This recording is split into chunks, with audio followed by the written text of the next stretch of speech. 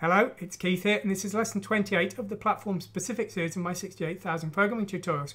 This time we're going to be looking at hardware sprites on the Amiga. Now, hardware sprites on the Amiga are a little bit different to the console systems we've looked at in the past. Essentially, they're a DMA trick, and what's going on is that the hardware is drawing the sprite from memory as the screen redraws. So they are hardware sprites, but they aren't as simple, if you will, as some of the other systems we're looking at, but they do have a lot of potential, and it would be really inappropriate to overlook them because they can really do some interesting stuff.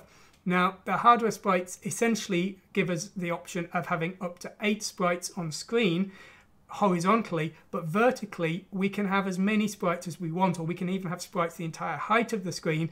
The hardware sprite just can't overlap, so hardware sprite 1 and 2, so hardware sprites 0 to 7 or 1 to 8 if you prefer, could all be on the same line, and then you could have reuse those same hardware sprites to draw more sprites below, but you couldn't have 9 sprites on the same line because they can't overlap, and we'll see. I will try and force it to, and you'll see they won't appear later on.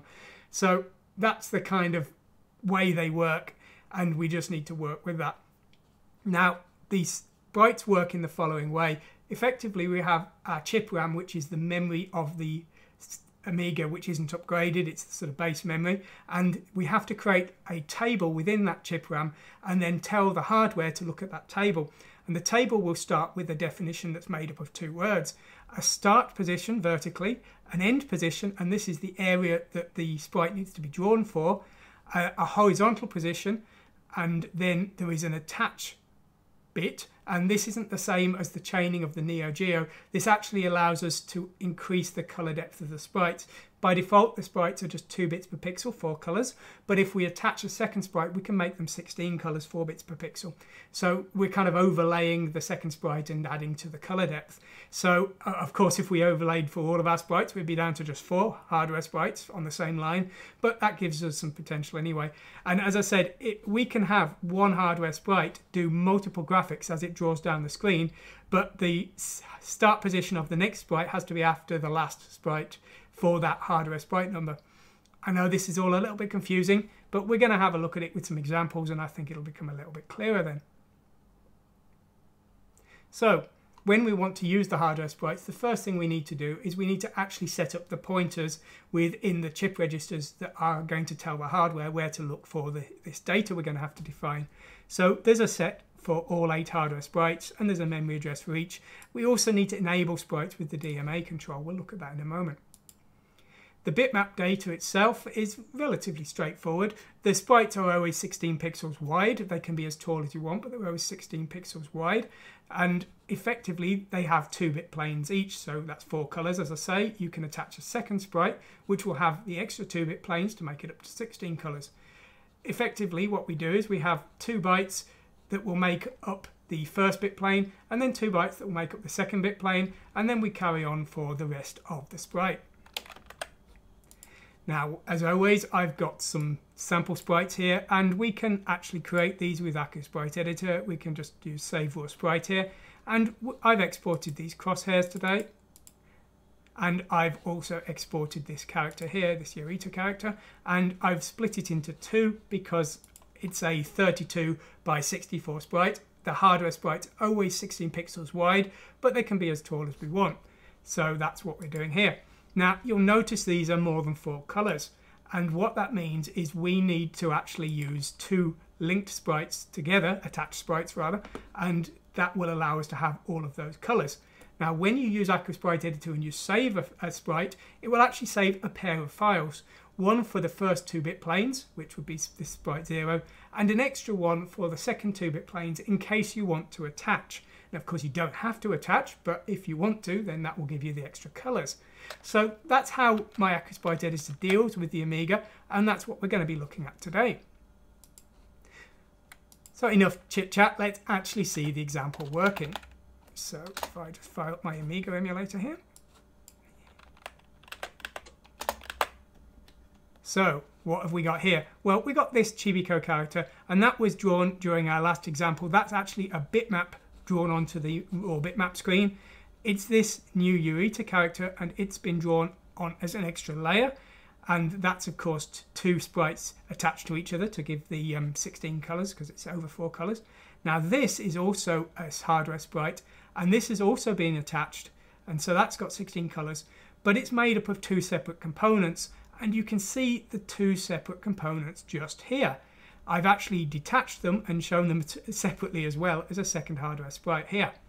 Okay, so let's have a look at the actual code that did that example. Well, the first part you can honestly use as is. You'd never probably need to change it. We need to set up the pointers to the hardware sprites to set the chip RAM up and get that working. So these are the chip registers here. They point to an area of chip RAM, and these define all of the sprites that we're going to use. And you have to define all the sprites even if you don't want to use them all. I'm not using all 8 sprites, but you have to define all of them at the same time. We then turn on the sprite DMA, and we're just here, and that will allow us to actually see the sprite, which is a good thing, seeing our work. And then we've got our code that does the actual job. And the actual job is being done by this code here. There's effectively no other code doing any work. There's no commands to position the sprites. All of the code that defines the positions of the sprites is in this area here in chip RAM. This include here will have enabled chip RAM. So we're in chip RAM here, that's very important. And here's our definitions of the sprites. So here's the Y position, and this is a 16 pixel tall sprite, so that's hexadecimal 10. So that makes an end of just here. So hexadecimal 80 to hexadecimal 90. And then we've got the X position just here, and that will do us just fine. We've then got the raw sprite data following this pair of words here, and you can see here that will define it. Now if you look just here, we're using hardware sprite 0, and we're drawing with 3 different objects with hardware sprite 0, because as I say, as long as the start position of none of these is before the end position of the previous one, we can use the same hardware sprite to draw 3 graphics just fine. That works just fine, but it won't work if we change it and they overlap. One of them will disappear. But what we then want to do is we want to attach a second sprite to this first one at the exact same location, so 804A here to 90, but this time we've set that attach bit, which is why there's an 8 here. And you can see here we're using sprite ami.raw, and then here's the second file that AccuSprite Editor exported, spriteami.raw.2, and that's the second part. Now, sorry, actually I'm pointing to the wrong one. This is the attached one here. That's the sample one showing the 2 separate parts. So we're loading the second part, we're drawing it to the same address here and here, but we're attaching it the second time. So let me show you what happens if I just change the horizontal position a little bit. So let's put plus 3 here, and we'll run this example again. Now here you can see there's something weird going on. Now effectively these are the 2 parts that were making up this sprite, but now they don't overlap properly, and so the bit planes are not being combined correctly. So we've got to move those 2 hardware sprites at the same time, or it's not going to work. So that's the hardware sprite rule there. If we're going to combine, we've got to have them at the same position. Now, as I said before, the other rule is that the hardware sprites can't overlap. So you saw before that I was drawing the 2 component parts of this hardware sprite below each other just to show how that was working. But what happens if I change this from B0 on this second one to A8? Now A8 is before the end of B0, and this is the same hardware sprite number, so it's not going to work.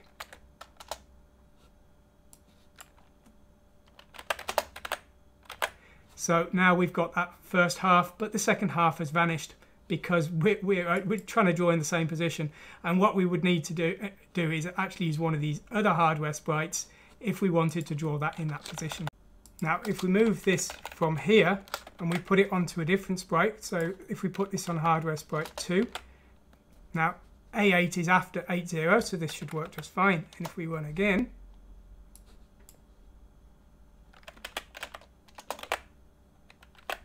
you can now see we've got our second sprite here, but there's some corruption at the bottom here, and the reason for that is we've not correctly defined the height, because the height is actually not matching the bitmap data there. So you can see there how we have to be careful with our positioning within this list to make sure that what we're telling the hardware to do is actually possible. So again, the principle is exactly the same for the wider Eureka character. It's just made up of two separate sprites here. You can see they're offset just here, so that the second one is effectively 8 after the first one, and that will allow the second sprite to be lined up with the first one, and that will make the two parts combined to be a single character, as you saw before. Now, we've learned how to get sprites onto the screen, but unfortunately we do need to understand how the Amiga palette works with those sprites. Now, our basic background is currently in 16 colour mode, and so it will use the first 16 colours of our palette. The sprites, however, will use some of the next 16 colours, and depending on whether they're 4 colour or 16 colour sprites, it will actually affect the colours that are used. Of course, in 16 colour mode it will use all of them, with the exception of this colour here. The background colour will be ignored because the colour 0 is always transparent, but the 16 colour sprites will use all of the colours as visible colours. However, the 4 colour 2-bit per pixel sprites, the unattached ones, will only use 3 of the colours from a 4 colour set, and the set that it uses depends on the hardware sprite number. So hardware sprites 0 and 1 will use colours 17, 18 and 19. Hardware sprites 2 and 3 will use 21, 22 and 23. 4 and 5 will use 25, 26, 27. And 6 and 7 will use 29, 30 and 31. So depending on the hardware sprite number we use, the colours will actually be different. And I can show you that just here. So what I've got here is some code to show our 2-bit per pixel crosshair here using sprite 5, and then to show it again just next to it using sprite 6. So if we execute this code, we've now drawn these two crosshairs here, but you can see they're different colours even though they're exactly the same sprite, and that's because they're being drawn by different sprite numbers. Now, this doesn't just affect the 4-bit per pixel sprites, this will also affect the attached sprites, because these similar rules also define which sprites can successfully attach to which sprites. We can attach sprite 1 to sprite 0 or sprite 3 to sprite 2, but we can't attach sprite 3 to sprite 0 or sprite 3 to sprite 1. We also can't attach sprite 1 to sprite 2. It's only these pairs that can attach to each other, and I will just demonstrate you that now. If we take the second part of our Eureka character here from sprite 5, because the first part was in sprite 4, and we put this into sprite 6, and then we execute our code again, you'll see that the second half of the character has gone a strange colour, and that's because we're trying to attach the sprite to the wrong neighbouring sprite. So we do need to be a bit careful there when we're working out how we're going to use our sprites. So there you go. We can use hardware sprites relatively easily on the Amiga. Now, it's not as easy as some other systems where it's really all being done for us. We'd have to maintain these lists that we point to in chip RAM, and if we were changing the sprites and the sprites were different sizes, we'd have to cope with that. Also, we might have to do some kind of sorting if we're trying to get more than 8 sprites onto the screen, because obviously we need to make sure that we weren't telling the system to do things that are impossible. Now, if you're just starting out, what I'd suggest is you probably want to try and make things as simple as possible for yourself. You know, you might want to do something like only use hardware sprites for your game character, or for sort of foreground parallax or something that you know is never going to be a problem where you need more than 8 on screen.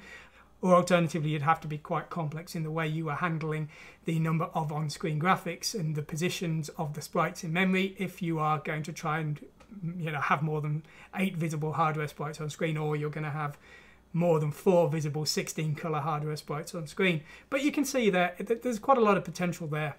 I hope you found this tutorial interesting. Thanks for watching today, and goodbye. If you enjoyed today's video, please check out my new YouTube channel known as Chibi Ackerman's Live. This is going to be a live streaming channel, and it's going to be some more casual content. It will be me streaming some of my programming sessions, me playing games and chatting along. I'm going to try and really do a lot of technical content in there, try and explain things as I'm playing games, you know, talking about the hardware or while I'm programming. And also I'm going to try and interact with the chat a lot. So if you really enjoyed today's lesson, then maybe you want more content, and that will give it you. Equally, if you didn't enjoy today's lesson, if it was too hard for you, if you found it confusing, and you want something a bit lighter hearted, then it might be interesting to you as well. Though I guess you've probably already clicked off if you didn't enjoy it, because 95% of my viewers give up after about 2 minutes. But either way, thanks for watching, and goodbye.